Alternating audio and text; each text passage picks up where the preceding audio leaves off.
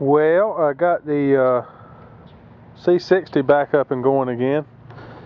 As you can see, I've taken the plywood off the sides, so I've just got my open racks, which looks a lot better. We rebuilt the carburetor that was on it, and it wasn't in that great shape, and the rebuild didn't fix it, did not help.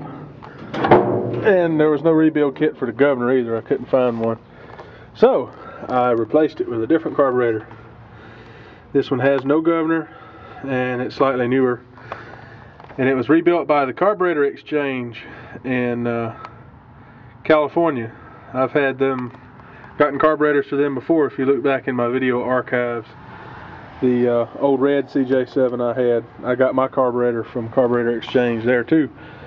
And I tell you what, they can rebuild a carburetor like nobody's business. So, bought that one, put it on yesterday, and it runs like a good truck now. It's not like it used to be. So I'll start it up.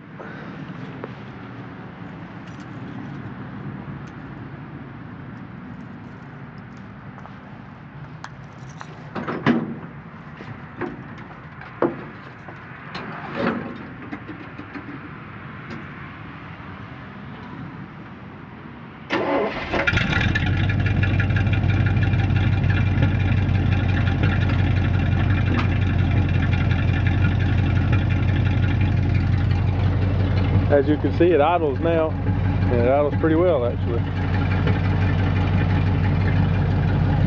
So now that I got the back of the bed cleaned out, I can show you that.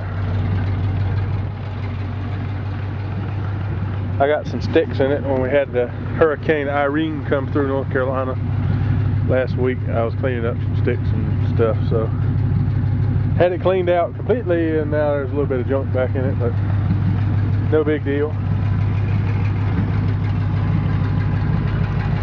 Yeah, I just wanted to do a quick video to show that it is in fact running again, and running like it should now.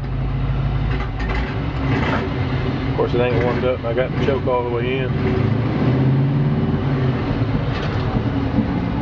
So yeah, it runs.